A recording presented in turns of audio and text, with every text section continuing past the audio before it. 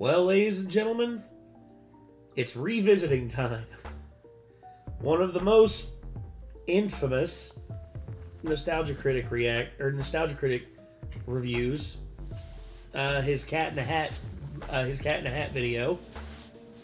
From what I understand, it had to be edited several times in order for it to be up on YouTube. And now he was finally able to post the original in its entirety, so here we are. So, who here remembers the Cat in the Hat movie with Mike Myers back in the day? No, it exists. Be grateful you did not have to sit through it and watch it. Dirty hole. You dirty bad. You had me there for a moment. That's like a clip I've seen from it. I've never watched it. Okay. I was about to say, it's like, dude, you had me fooled there 100%. I was like, oh damn, he has seen it.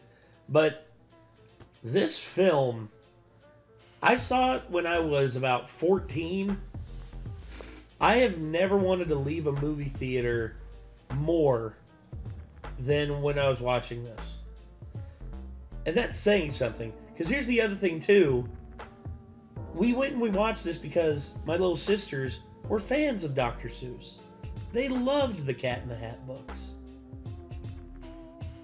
This right for them? I don't know about that, but it definitely ruined a lot of things for me. Because, keep in mind, this is when Mike Myers was still semi-relevant. And I think Doug talks about this in the review, but there was a time when Mike Myers was in everything. You know, he was in Austin Powers, Shrek. He was like hosting stuff all over the place. He killed as just like one of these amazing comedic actors of like the late 90s, early 2000s. Then something happened. Everyone caught on to what his shtick was. Everyone caught on to what his brand of comedy was, and once they realized it, it wasn't funny anymore. That happens. That does happen. It's just like, I can't watch a Steven Spielberg movie anymore without seeing the spotlight fetish thing that he has.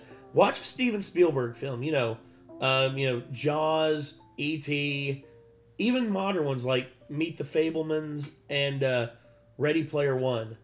The amount of spotlight fetish stuff, like spotlights behind the characters whenever they're doing stuff, blowing out the background of the scenery. Jurassic Park's real bad for it too, especially in the intro. Oh.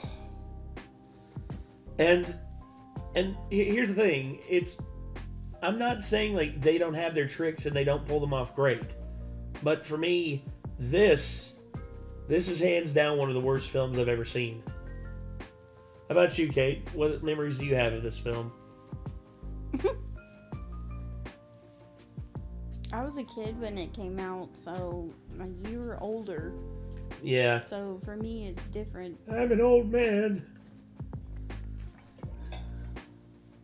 We had it on VHS. I remember watching it at my granny's house before she passed away. So like, it's different for me. Like watching it on one of those old CRTs, the big TVs that were in a box. It was like had wood built around it. Yeah. VHS player. I remember those. They were basically like an all-in-one kind of thing. There were two couches in that room. I mean, it's just different for me. But, I mean, you can have your opinion and you can say what you will about all that stuff. But it's different. I know you'll probably you'll look at it through rose-tinted glasses. And I don't fault you for that. It's just everyone experiences things differently. Well, I mean, I'm just saying, like, your opinion is not going to influence how I see the film. No, and I don't expect it Doug's. to. I mean, I don't expect it to. So, like, you can think however you want about it. You have fond memories of it because, you were with family with those. Yeah. I was with my family when I watched this. And you had a terrible experience. And I'd be honest, I'd rather watch the Holocaust. Well, why are we watching it if you don't like it then? Because I have seen a version of this. That's mostly what we do with Nostalgia Critic. We watch them review stuff that's not considered good. Yes. Okay. And here's the thing. I have seen a version of this review, but I don't think I've seen this version. But I figured I would share it with you two because, oh my God. Well, let's see what Doug has to say. All right, Doug. I don't know what else to say. Just do it. Oh yeah, this is an old intro. Oh my gosh.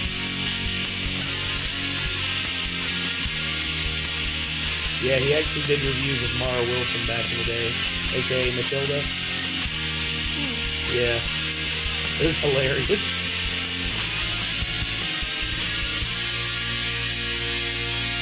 To be honest, I like that intro more. I do too. Nostalgia Critic guy, remember it? My Little Pony. I used to wonder what friendship could be. My little... We're gonna turn this video into another brony message board. Now sit down! If you haven't noticed, I've been roped into babysitting this weekend, all because I owe a certain someone a certain favor.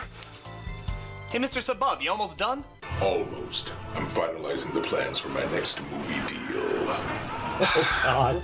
That's what I get for trading my soul for a good Zod impression. So what do kids normally do? They make tofu or something? Well, you could read me a story. Yeah, okay. Okay, this one's a classic. We looked, then we saw him. Step in on the mat. We looked, and we saw him. The Cat in the Hat. Wait, why does he look like a cat? Because he's a cat? No, that's not what he looks like. He's supposed to be scary and weird and constantly out of breath. What? And why is it all in rhyme? Well, because it's Dr. Seuss. Everything he does is in rhyme. No, he's only supposed to rhyme once in a while. And where's all the subplots, and in-jokes, and advertisements, and forced morals, and penis innuendos? What the fuck are you talking about? This.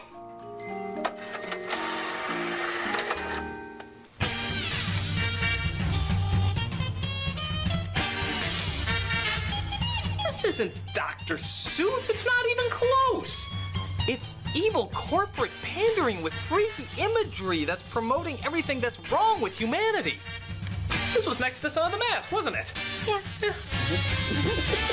Who would think in any way this innocent little story would be connected to this big budget sellout? I won! Ah! Oh no, it's Peter Solis. Who? The Hollywood executive who bought all the film rights to Dr. Seuss. They call him the ass with the cash. I see you're young and impressionable too, so I have a jiggy load of crunk here for you. With modern jokes, adult jokes, and poop jokes galore. References kids won't get, who could ask for more? It's totally boss. And with the in crowd, is there any ponage this funkiness allows? Stop it! Stop it! Stop trying to sound cool! Is my hizzy and a nizzy? Look, you clearly I have haven't no idea watched how this people since I talk, and you was a clearly kid, have no so- idea what made Dr. Seuss a great author. I didn't realize all that What was the- in there. It's when you go back and you see it as an adult, you kind of it's a lot like whenever I went back and I watched The Wizard, which I loved as a kid. Going back and watching it as an adult, I'm just like, I hate this movie. I hate it. I want it to die in a fire. Whatever do you mean? I remember the snap thing, and I remember like the house turning, you know, House into, getting like dest- basically into like an amusement ride or whatever. What? Why are you laughing at me? I'm just saying that's what I remember. You'll see. You'll see. Oh my god. Okay. I'm sorry. Alright, if I can take this chance to enlighten you on how Dr. Seuss is being butchered nowadays, maybe some good can come of this. What do you say, kiddo? You ready to take a trip into some awkward humor? With Mike Myers? Of course. Let us journey into Dr. Seuss's The Cat in the Hat. It's important to note that the director of this movie is Bo Welch, a world-famous production designer on a lot of Tim Burton movies and Barry Sonnenfeld productions. I say this because clearly he's much better at directing the set than he is at directing his actors. Though, as you can see, even that can get a little extreme. I feel like I'm at the beginning of a Doublemint gum commercial. Double your refreshment. We see the mother works at a hand sanitizer factory, also known as Howie Mandel's candy store, where we see one of the many reoccurring themes in current Dr. Seuss productions, weak suburban commentary. Tonight is our bi-monthly meet and greet party. Tonight's host is Joan Walden. Joan, if your house is as messy as last time, you're fired!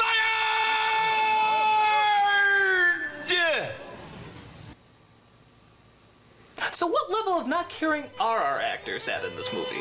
Let's see. We've passed Dennis Hopper from Super Mario Brothers, past Russell Crowe from anything he's in, and we're right up to Jeremy Irons from Dungeons and Dragons. Oh, Lord. My kids will be on their best behavior. Great. We then see her two kids at home, played by Spencer Breslin and Dakota Fanning, who's best known for playing a strange-looking, lifeless puppet. Oh, and Coraline.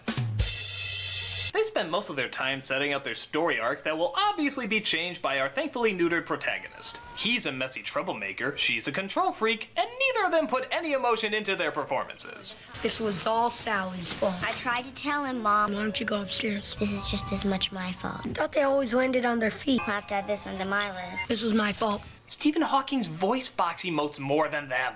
Why do I always have to do the opposite of what I'm supposed to? God put some fucking emotion into it. And speaking of actors who just gave up, Alec Baldwin plays the evil neighbor who wants to marry the mother and send her son Conrad off to military school. Why? I don't know. Something has to account for this uncomfortably forced conflict here, though. Maybe if you just behave, I wouldn't have to consider military school. I wish I could trust you. I wish I had a different mom. Well, sometimes I wish the same thing. Why does the TV look so fuzzy? I think it's because they put a filter over it so that they could have the footage included. Oh. I have to do that sometimes with some of our show reactions. I was just wondering. Yeah. Okay. I can see it too. It's like a mosaic. It's like the start of Home Alone, but the mom's even worse. Yeah. Also, her line there made me laugh even when I was younger, because what he says right here. I could trust you. He says, I wish I had a different mom. Well, sometimes I wish the same thing. You wish you had a different mom? I mean... Yeah, she wishes he had a different mom so she didn't have to put up with me. Yeah, but when I was younger, I was like, wait a minute.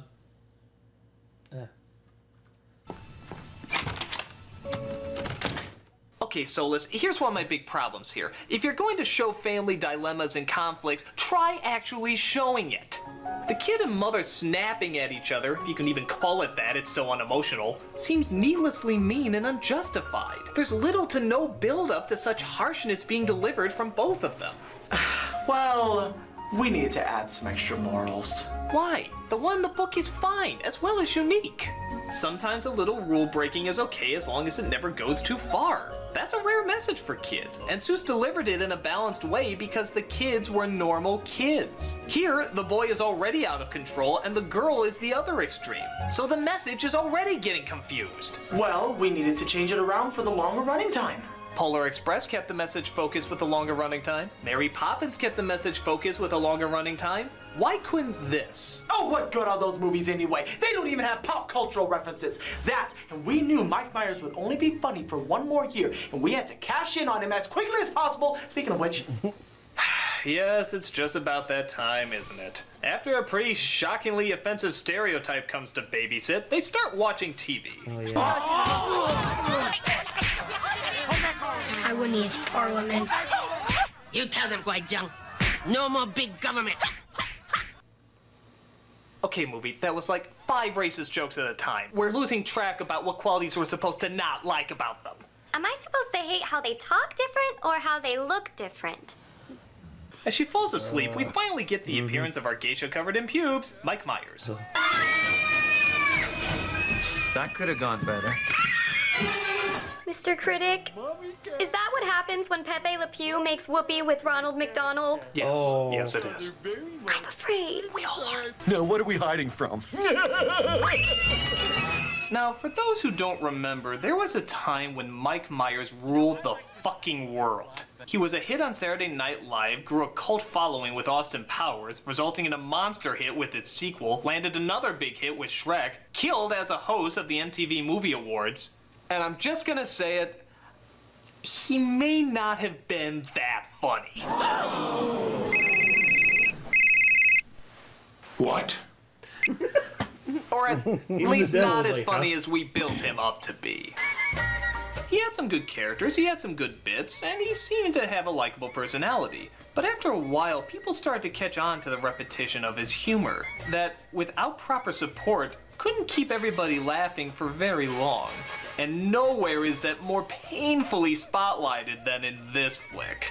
Look at this scene where he has to keep you entertained for a good solid What I'm minute. wondering if he's referring to is he referring to just Mike Myers and his characters? Or is he referring to, like, overall, like, all of the stuff he's done?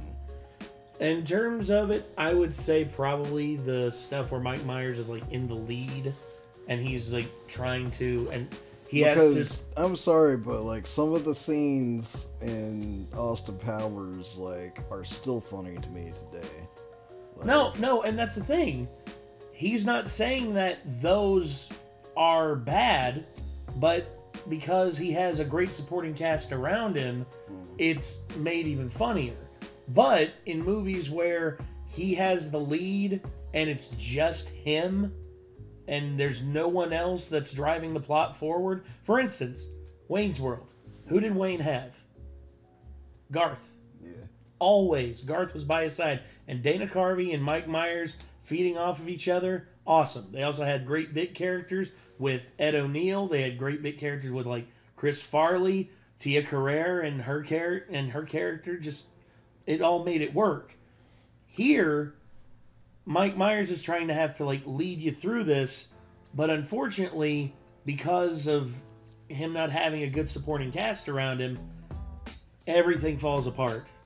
And it's not the case in, like, the Austin Powers most of my favorite movies. scenes from the Austin Powers movies, like, there's a couple of them I can think of that are still him, but, like, a lot of my favorite ones are not actually him. It's just the writing of the jokes, you know, like, run, it's Godzilla! No, it isn't. I'm still alive, I'm just very, very injured. Yes. The bone is poking through the flesh. I'm It's going to starting try to to smell a stand bit up. like almonds. Which is not good. That was Will Ferrell. So. Yes. Will Ferrell playing... Gosh, Will Ferrell playing... And I know a lot of people the dislike stereotype. Will Ferrell, but I'm sorry, Will Ferrell's fucking funny. He can be very funny. Here, I don't know. This was when Mike Myers' shtick started to run its course, and he never changed. But anyway. It just on his own. Why, I'm the Cat in the Hat! There's no doubt about that. I'm a super fundiferous feline who's here to make sure that you're... Feeling fine? Me-line, key-line, turpentine. I got nothing. I'm not so good with the rhyming. Not really. No. Yeah, the Cat in the Hat, the most famous Dr. Seuss character of all time, is not good at rhyming. Starting to see what I'm talking about? His shtick seems to be acknowledging that what he's saying isn't funny, which at first is funny. But then you realize constantly acknowledging what he's saying isn't funny suddenly results in thinking what he's saying isn't funny. Where did you come from? My place, what do you think? On top of that, he doesn't really have much of a character. I mean, I guess it's trying to be Bugs Bunny-ish, but he never really seems to care about what his motivation is or how to carry it out. He just seems more concerned about making bad jokes and winking to the camera than he does actually interacting with the kids. Half the time, he doesn't even look them in the face. Oh, but come on, Critic. He has this laugh. Okay, that doesn't create a three-dimensional character. What if he did it again? Doing it again isn't gonna... I guess it is different when you watch it later in life. Yeah. change anything. What about again? No. And again. No. And again. No. And again. And again. And again. Stop and it. again. Don't you do that. Please knock it off. It's kind of like a laughing at your own joke type thing, which I'm guilty of. Anytime I'm editing myself and I make a joke and then I laugh at it immediately afterwards, I edit out myself laughing at my own joke. Like, I would edit that out just now because I probably just laughed at myself. No, I laugh at myself too, but I try to just hold it back as best I can. Honestly, it's kind of like a nervous thing for me. That's fair. It's just part of my anxiety. It's like I just told a joke. Hopefully people don't think I'm lame. Nah, you're fine, dude. Having him laugh again and again does not give him an identity. I mean, he's not as good as... What? Say it. Don't make me say it. Say what? Say Please it. don't. What were you going to say? I can't. What is it? Please don't make me say it. What is it? He's not as good as Jim Carrey in The Grinch. Ah! Shut up. It doesn't mean it was good, but Carrey had a clear character, an eccentric grump, and his face was expressive enough to work its way through all that makeup. I'm sorry, I still Myers disagree seems to with him have- somewhat on The Grinch. What? Like, he's like, it doesn't mean that Carrey was good. No, Jim Carrey was good as the Grinch. I'm sorry. Well, he was good, but I think the material around him, if they would have stuck closer to what it was in the book, it might not have been a great movie, but he still killed the part. Oh no! And you see, Doug appreciates that because the thing with I think he actually talks about it here. You know, Jim Carrey's facial expressions are able to work their way through all this makeup. Because here's the thing: you put enough makeup on somebody, it's going to be so caked up you can't even tell if they're smiling. Whereas here, you can always tell the emotion that Jim Carrey is feeling because he is so good at over-exaggerating his features. Yeah. And Mike Myers doesn't have that. He does not have as animated as a face as Jim Carrey. Anyway. Was expressive enough to work its way through all that makeup. Myers seems to have two expressions, pedo smile and happy I shit my pants. On top of that, Carrey had enough energy to become one with the costume. He could work with it to show how fully animated his body could be. With Myers, it always looks like he's restrained by it, like he's fighting against it. Every time he's done with a take, it looks like he's gonna pass out on Dakota Fanning. Even the costume just looks like a cheap cutout you stick your face into, except it's being worn by one of the Wayans brothers from White Chicks. Oh. I don't necessarily blame Myers for this, it's just, it wasn't the right casting. And to be fair, how could anyone make a joke like this in a Dr. Seuss movie work? Humana, humana, humana, humana. Who is this? Oh. That's my mom. Awkward. Yeah. Really, Soulless? A dick innuendo joke? Well, that was just to throw in a little dirty humor for the adults. Why do you need to insert dirty humor in a Dr. Seuss film? Well, if you want the answer, and I know that you do, here's Analyst 1 and Analyst 2. Oh, no. Hey, how come you keep going in and out of rhyming? It's pretty inconsistent. Well, it's our lazy way of connecting to the source material. Oh, I mean, artistically, it seemed to make the most sense. You see, Critic, according to polls, or so we've been told, when kids hear adult jokes, it makes them feel old. They feel more grown up to be in on the gag. Once seen in the trailer, it's cash in the bag. The same goes for butt jokes and modern slang, too. It makes the crowds think we're on the same level as you. We talk the same lingo and reference pop culture. Yes, focus groups make us more profitable vultures.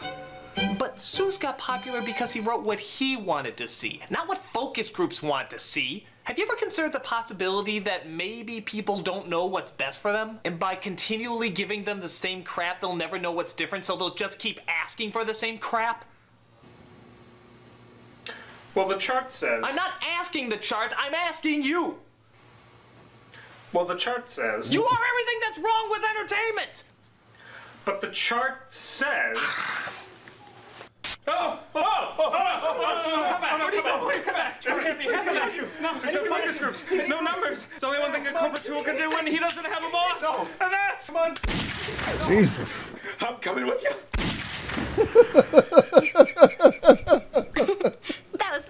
wonder if that's one of the parts they had to cut out of the original one. Probably. Oh my god. I think I remember that being in there. I can't remember though. It's been a long time. Yeah, corporate tools. Only useful whenever they have numbers in front of them. Who turned off the chart? Did you turn off the chart? I didn't turn off the chart. So the cat whips out a device called the Funometer, which you would think shows how phenomenally annoying he is, but instead restates what we already knew. You're a control freak and you're a rule breaker. That'll be $700. Who's your insurance carrier? Stop this right now! Who said that? Me! Remember the fish? Actually, no, we don't remember, because this is the first time you've been introduced. Kind of late in the game to bring this character in out of nowhere, isn't it? Ah! Oh, Jesus. When did you keep a banana become a mine? There was this cat I knew back home where I was bred. He never listened to a single thing his mother said. You know, I sometimes wonder if this is all just a really wacky episode of To Catch a Predator. Have fun, go insane and have some fun.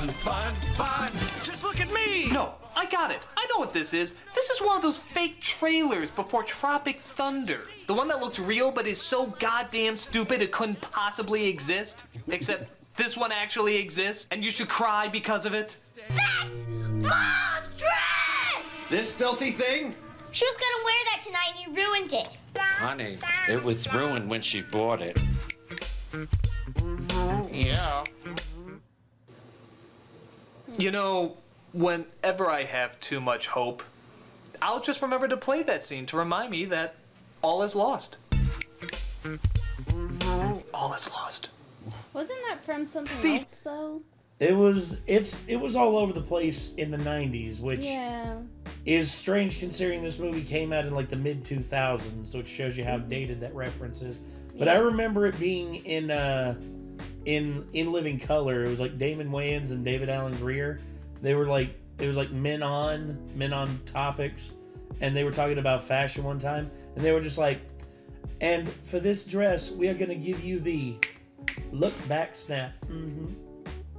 Like it, and it was all over the place in the 90s, but I can't remember where it originally came from. These things will not bite you. They want to have fun. So without further ado, meet Thing 2 and Thing 1!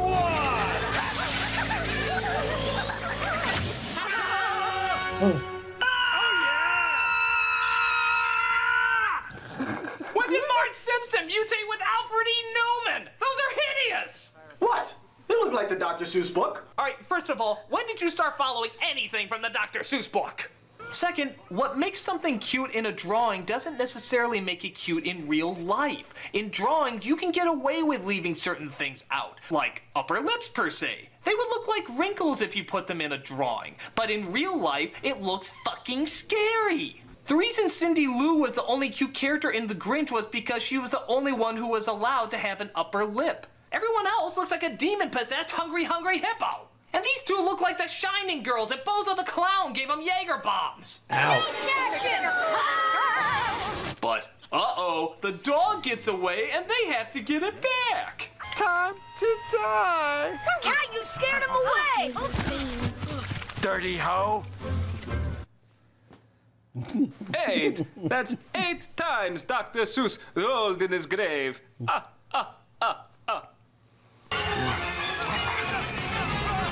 Get down, they're gonna see you! Hi! Oh no. Oh, so they finally hanged him. That's nice.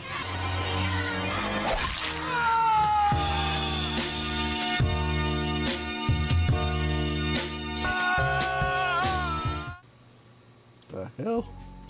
Yes, that actually happened. And by the way, they had to censor the song there. I remember it was like, I'm easy like Sunday morning. And yeah, it was at this point, I remember this part of the review. I remember what happened with our first reaction. And honestly, I felt like doing the same.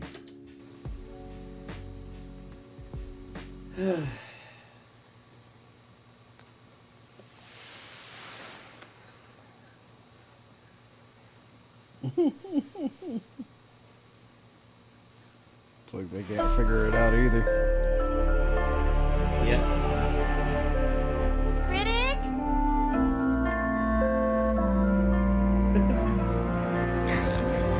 It's like contemplating what is life. Man.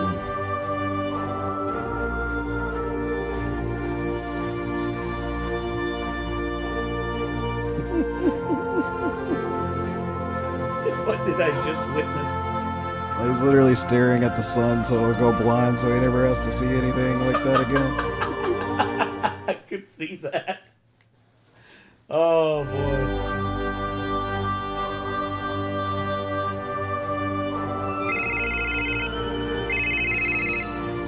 Hello? Hello, Critic? Are you coming back? I don't know, child. It's just that last scene. What can somebody say to that? I don't know. I mean, does it make any sense at all? Cat gets hit in the balls, he's in a dress, and on a swing. With a unicorn. I have nothing for it. I have no jokes at all. Have I lost my mind, Evelina? Could it be that I've lost my touch in making fun of scenes like this? Could it be that the Cat in the Hat has broken me? I don't know, but my dad will kill you if he knows that you left me alone instead of babysitting. Yeah, I guess you're right. I'll be back soon.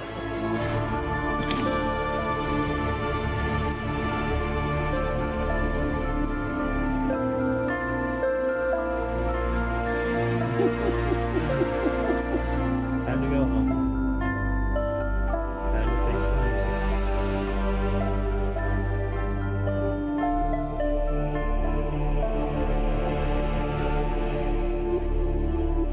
So after that scene, Baldwin chases after them, but they escape through a kiosk where a party is going on.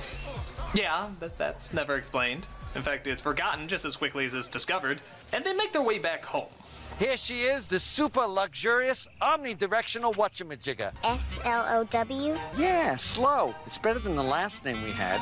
Super hydraulic instantaneous transporter. Oh, you mean... Go! Quick to the slow! 9! That's 9 times Dr. Seuss rolled in his grave. Only to discover that the cat's magic box has been left open and is spreading chaos everywhere. But let's be really honest, it's just trying to look like one of the Seuss attractions at Universal Studios. Don't believe me? They literally say it. This is amazing! It's like a ride in an amusement park! You mean like at Universal Studios?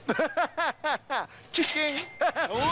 Yes, you just saw that. He literally directly advertised to you Universal Studios. I don't think the entire running time of The Wizard is as big a sellout as that mere couple of seconds of Mike Myers winking. In fact, I think every Dr. Seuss movie can be summed up in that one gesture. Painfully obvious references, totally unneeded adult jokes, appealing desperately to the lowest common denominator the same way Michael Bay appeals to penises and Stephanie Meyer appeals to vaginas.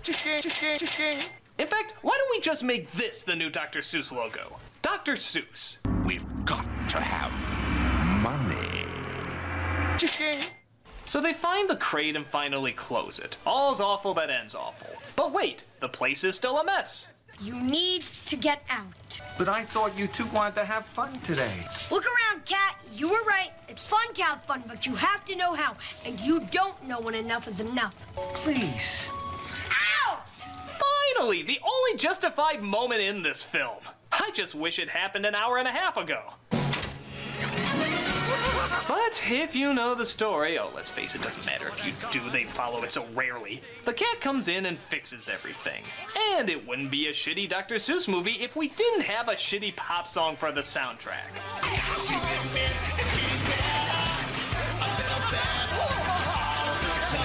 And you're not gonna believe it, but they literally reference that selling point too. We even managed to work in an up-tempo pop tune for the soundtrack. That's important. Oh, for God's sake, Soulless! Why are you being so obvious with how evil you are? Well, it's hip writing fact number 1. If you say you're doing something painful and stupid, it's immediately no longer painful and stupid. Oh, I see. Critic, I'm gonna hit you. No! You can't scream. It's no longer painful and stupid. Yes, it is! This whole movie is! Shut up! Even with its dumbass ending of Mom happily returning, Baldwin being dumb, and the party going great. But by having grown-up humor, we make it more adult. By modernizing the dialogue, we make it more timeless. And by changing the source material, we show how much we want to make it even better. No. Every single thing you said, you got backwards. By having grown-up humor, you make it more childish. By modernizing the dialogue, you make it more dated. And by changing the source material, you show how much you don't respect what's already perfect. I'm not gonna act like everything Seuss wrote was a masterpiece, but when he got it right, he got it right. They don't need to be updated. They don't need to be fixed. They don't even really need to have movies made about them. But if you're going to do it, the very least you can do is understand the source material. Well, of course I understand the source material. They're just simple kids' books. No, they're not just simple kids' books. They're stories that we are continuing to read even today. They're stories that we remember years later, even when other stories fade from our memory. They're stories we will never forget, and for good reason. They're stories that helped shape our childhoods through well-thought-out writing, imaginative drawings, and endearing morals. And the idea of this, shaping somebody's childhood, the fact that it even has the same name, just makes me sick to my stomach. Maybe these simple kids' books are far more adult than you give them credit for. And I guarantee that'll show when years later both children and adults will still be reading these simple kids' books, while pandering bullshit like this disappears out of people's consciousness, also for good reason. Good art doesn't come from focus groups and statistics. It comes from people who share how they see things in their own unique way. Critic, I think I like your book better than I like the movie. So do I, kiddo. So do I. No. No, you're wrong! You're all wrong! I'm going to show you all the Seuss movies until you appreciate them! The Grinch with dog butt kissing. No! Horton Hears a Who with anime references. No! The Lorax with Taylor Swift and Zac Efron! Did somebody miss her daddy? How's my little... Hey, I know you. You're that executive that sold his soul to make those horrible Dr. Seuss movies. What? Oh yeah, I rigged it so that each of them would be a hit. No person in their logical mind would willingly go see that shit. That almost rhymes. It's not true. It's simply not true. And now it's time to return the favor. What? Hey, Thank God. I know it's not my place or anything, but could I throw in a suggestion torture? Sure. What? You want me to do what with the fork? Buddy, I like the way you think. Oh, well, he gave me a lot to work with. Come, my little house spawn. Enjoy that book. Well, maybe there's some hope after all. I'm the nostalgia critic, I remember. Hey! What are you doing with that fork? While others would like to forget.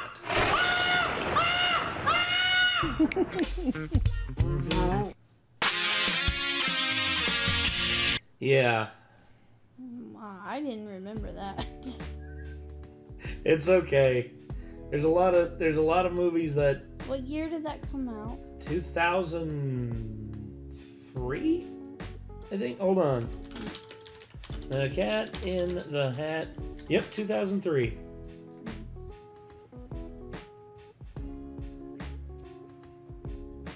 So I guess that was also the origin story for Charlie from Hazbin Hotel. Oh my God. Satan's daughter. Yeah, I can see it. I can very well see it. Oh, gosh. Also, it's so weird seeing Rachel in videos. Like, that's Rachel Ties.